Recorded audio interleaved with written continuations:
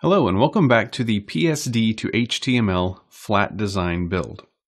We've made a lot of progress on our menu so far, and now I want to get the text in place. And as we mentioned before, I want to make sure that this entire button is clickable, not just the text itself. So in order to make that happen, we need to define the width and height of our anchor tags, of our links.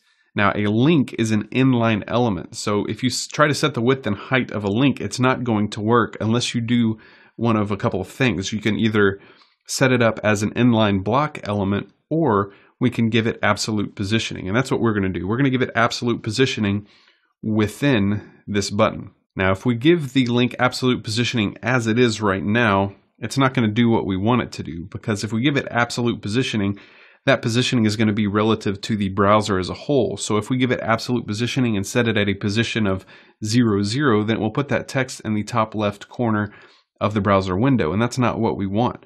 What we want is we want it to be absolutely positioned within that list item. So in order to make that happen, all we need to do is to give that list item a positioning of relative. And when you put an absolutely positioned element inside a relatively positioned element, then that absolute positioning will be relative to its parent. And this will make more sense once we start doing it. So let's jump back into our code. And we are now in the Site 12 folder. So all the changes I make in this video will be saved in that folder. And I'm going to scroll down in my main.css file to the main navigation section.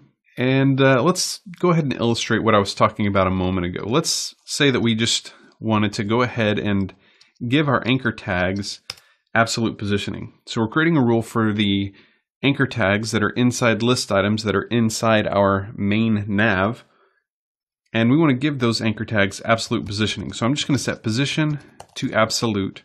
And then I'm just going to set top to 0 pixels and left to 0 pixels, and we'll see what happens. So let's save that, jump back into our file and refresh. And you'll see that all of our links have now been bunched up into the upper left-hand corner of that unordered list.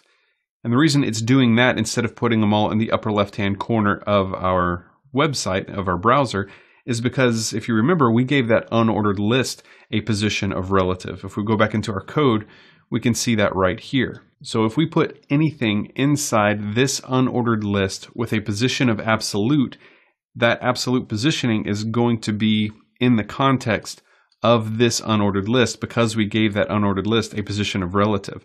If we were to comment this out here so that it does not have a position of relative, save that, and then refresh our page, then you'll notice that our links have all been moved up to the upper left-hand corner of the browser window. But again, if we give that unordered list relative positioning, then anything inside it will be, or anything inside it that has a position of absolute will be placed in relation or in the context of that unordered list. Well, we want to do that for our actual list items, not just for the unordered list. So I'm going to go to our list item here, this rule that we created before, and we're going to give it a position of relative so that all the links inside those list items will be positioned within those list items, not within the unordered list. So once we've given our list items a position of relative, save our file, refresh our page, now you'll see that all of our text is now back where it started at the beginning of this video. The only difference is now that these links have absolute positioning, we can set the width and height of those links accordingly. So I'm going to temporarily, again, give these links a background color of red. And by doing that, we can see, if we jump back into our page, we can see what the clickable area is going to be, because our clickable area is defined by the width and height of that anchor tag. So we can see if we hover over any of that red background, then we can click and the link will be active in that area.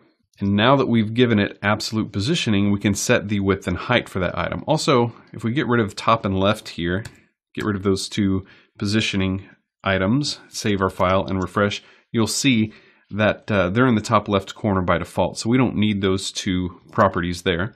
So we've gotten rid of that. And now I want to set the width and height. So the width for our anchor tags is going to be the same as the width for our list items, which is 140 pixels. Save that, refresh. Now we can see that it takes up the full width of the button that it's sitting on top of. And then we'll also give them a height of 70 pixels, which is the same height as our unordered list. So we'll save that and refresh our page, and there we go. So now let's get rid of, actually before we get rid of that, you'll notice that now when we hover over that background, anywhere in that red area, we now get the pointer cursor. So we've now basically made our links much larger than they originally were without messing with the text at all. So let's go back and get rid of that red background color. And now let's style the text a little bit. First of all, I want to give the text a color of £FFF. We're going to make it white.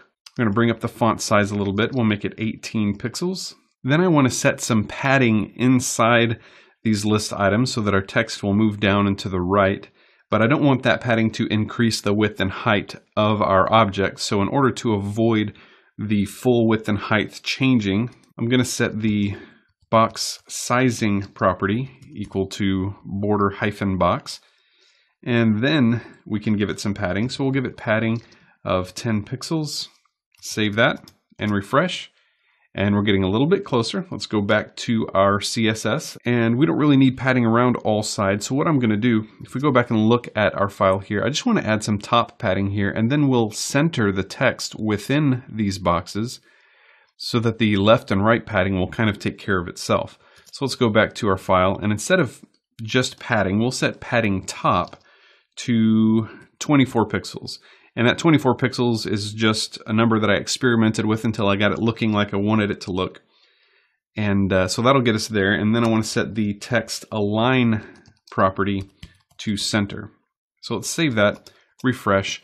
And now our text is centered horizontally. And by using top padding, we've also centered it vertically within those buttons.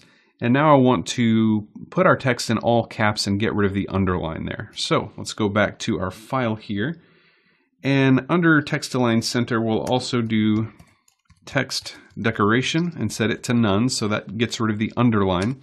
And then we'll also set text transform to uppercase. And that will make all of our text there uppercase. We'll save that, refresh our page, and there we go. So now we're a lot closer to what we were going for. And we can double check that by hovering over any portion of that button, not just the text itself, but any portion of these buttons, we're getting that pointer cursor, which lets us know that we can click anywhere on that button in order to make it work.